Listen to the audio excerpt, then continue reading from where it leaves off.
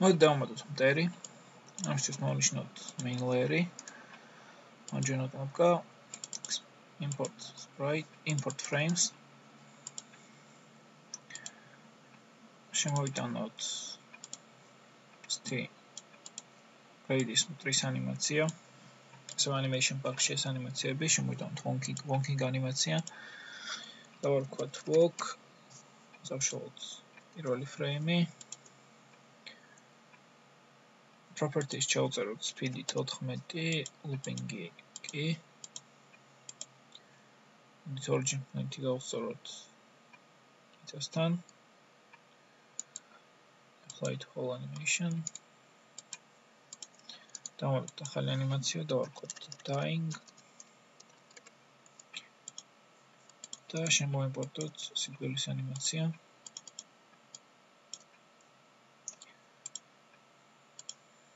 დავშალოთ. ასევე 14, 15 looping-ი და გავასწოროთ origin-ი. Apply to whole animation. ცოტა დიდია ეს პლატფორმერი მიმართებაში, ახლა ახლა რა იყოს, დავაპატარავოთ.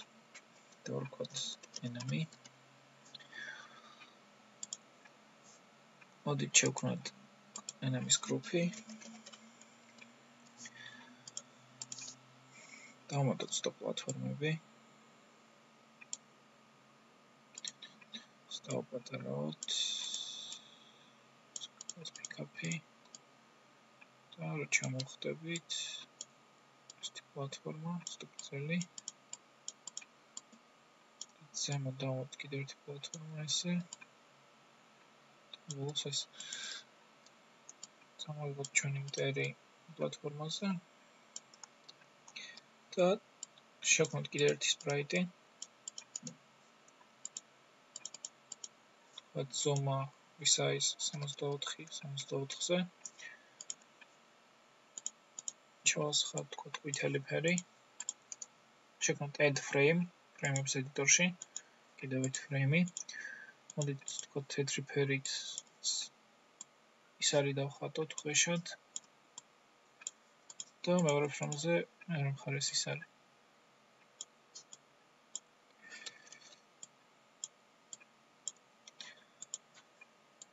ანიმაციის სიჩქარე ჩავწეროთ 0, რომ არ დაუკრას ერთის ანიმაცია. ავყენოთ origin-ი area მგონი. გავწეროთ origin-ი. Apply to whole animation.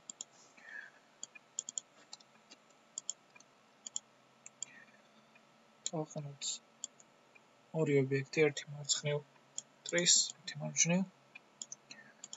გავზარდოთ ცოტა.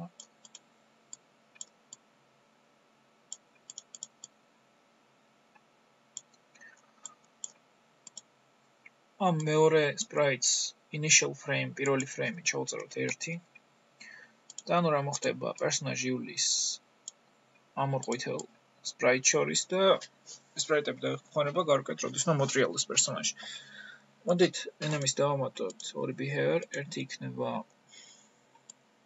პლატფორმერი როგორც players და მეორე rotation. სიკვდილისას გამოვიყენებთ ამას. მოდით სიჩქარე დავაკლოთ, იყოს 250. ისა როგორც players-ზე გავთიშოთ default კონტროლები, რო არ ამოძრავოს კონტროლებმა. ამ შემთხვევაში თავიდან მოტრიალი არ გვინდა 0 იყოს. და დავამატოთ ცვლადი. იყოს ტექსტური ცვლადი და დავარქვათ direction, ანუ მიმართულება. Roll text იყოს მარცხნივ მიდის, ამიტომ იყოს მარცხნივ left. დავამატოთ ეგეთი რაღაც. თუ ამ sprites ეხება monoquets შევმოწმოთ sprite-ის frame-ი. compare frame.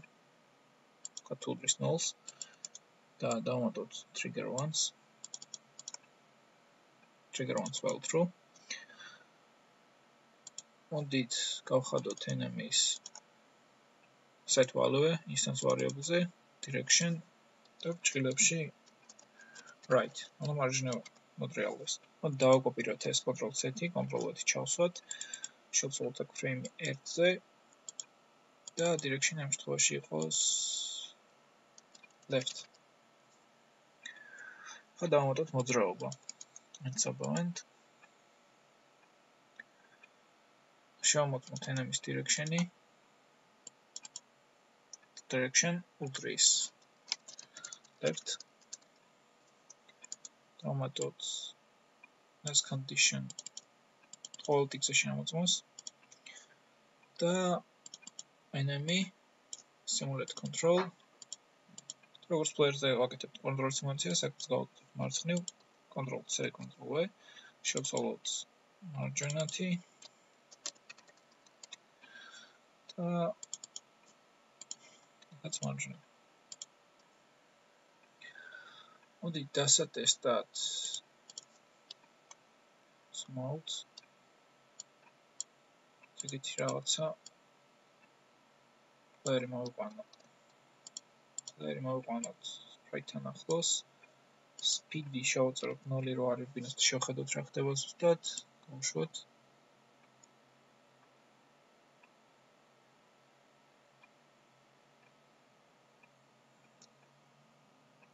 როგორც ხედავთ წინ და უკან მოძრაობს sprite-ი მაგრამ ანიმაცია არასწორად უკრავს ეს გამოვასწოროთ როდესაც მარჯვნივ ამისთვის შეგვიძლია გამოვიყენოთ set mirror კომანდა ანუ თავისით დაამირორებს ჰორიზონტალურად შეატრიალებს ანიმაციას ანუ თუ მარჯვნივ მიდის enemy და set mirrored true იყოს დავაკოპიროთ ჩავსვათ აქ და თუ მარცხნივ მიდის not mirrored ანუ უკან დააბრუნებს player-ი ცოტა წინ გავწიოთ რომ დავინახოთ კარგად რა ხდება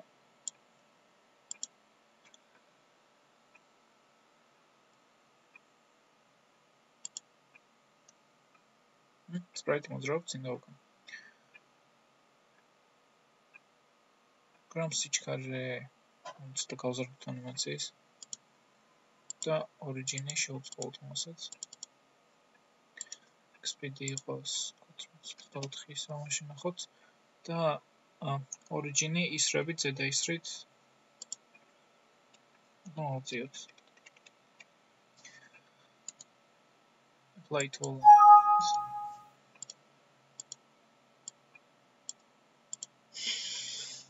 როდესაც გვაქვს მოძრაობა, დავამატოთ power-ი, თუ player-ი დაახტება enemies, მაშინ player-ი ახტეს ზემოთ.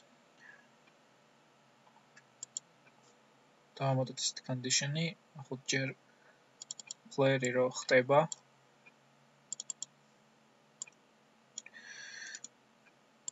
დავამატოთ კიდევ ერთი condition-ი, რომ player-ი is overlapping offset ნიშნავს რომ კვეთს რაღაცა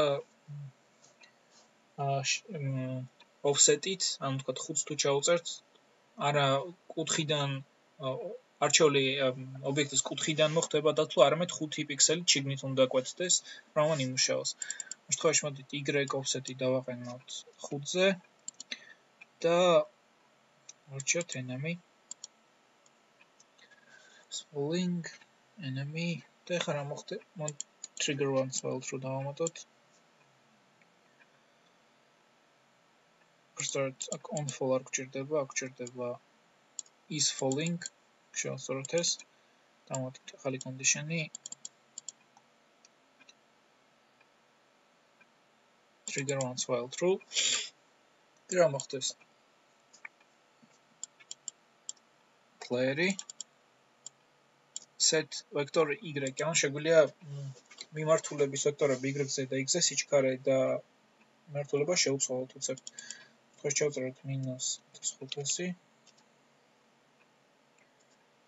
და player უნდა ახტეს. player დავაყენოთ აქ, ჩავთ ისე სიჩქარე.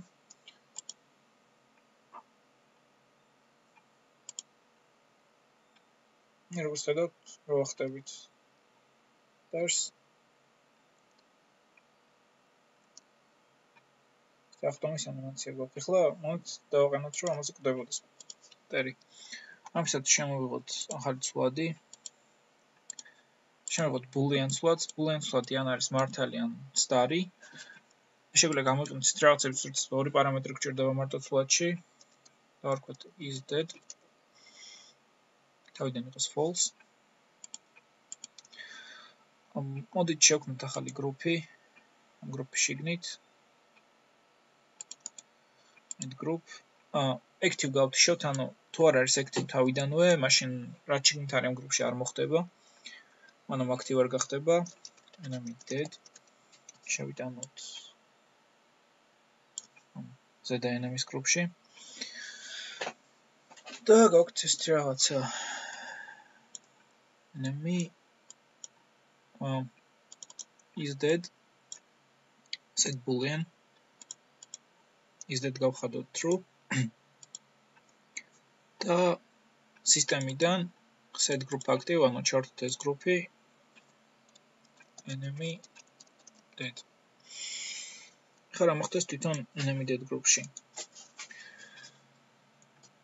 Let's subvent.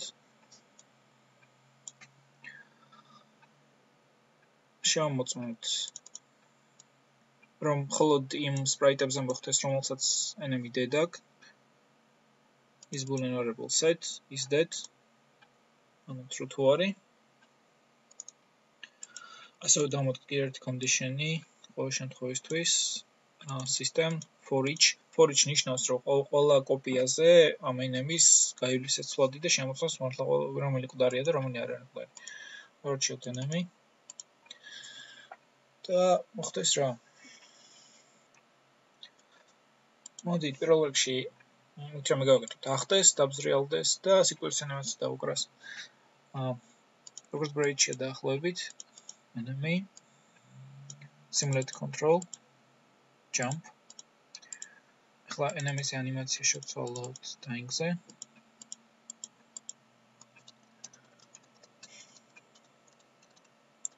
dying. შეიძლება უნდა იყოს ჩავერთოთ rotation-ი.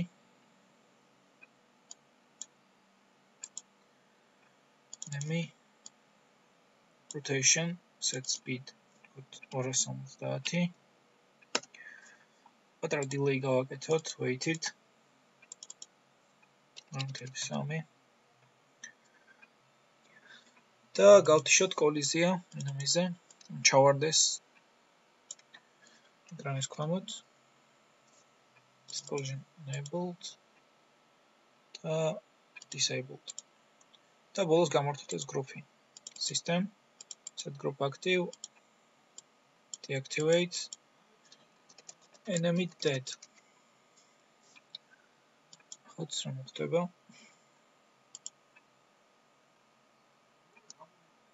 როგორც ხედავთ,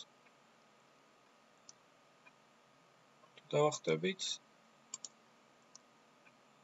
ხდება enemy და ბოლოს დავამატოთ players თუ ეხება მტერი, რომ სიცხლე აკლებოდეს. ახალი საბავენტი enemy developing as object player. რომ ეს არის საკმარისი, რადგან იგივე ხდება, როცა თავზე ვახტებით, ამიტომ შევამოწმოთ, რომ enable condition player is jumping და is falling არ არის, ანუ ვაჯაგნობა და invert როგორც თქვით, შეატრიალებს ამ კონდიციას, ანუ არ უნდა ხდებოდეს და არ უნდა ვარდებოდეს, დავამატოთ იგივე ხტომაზე.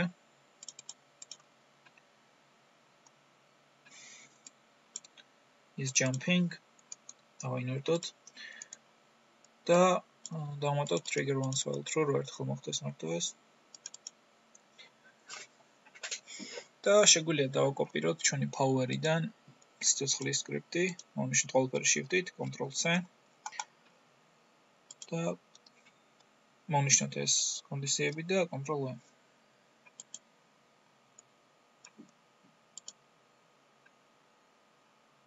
ხედავთ აკლდება ფლეშ ცოცხლე თუ ხება თუ თავს დაახტება არ აკლდება და ხტომა გვაქვს. მოდით დავმალოთ ეს კუბიკები, direction-ის კუბიკები თამაშიდან initial visibility დავაყენოთ invisible-ზე. ამით ჩვენ დავიწყეთ მარტივ მტერი, როგორც ხედავთ, მარტივი ამოსაკეთებად, რომ კითხვები იქნებათ კომენტარებში დაწერეთ ან YouTube-ზე, ან ჩვენ ბლოგზე FlyingCatGames. შემდეგ ტუტორიალში დავამთავრებთ ამ ტუტორიალს და დავამატებთ menus, ასევე დავამატებთ სიკვდილის ანიმაციას და ასე შემდეგ.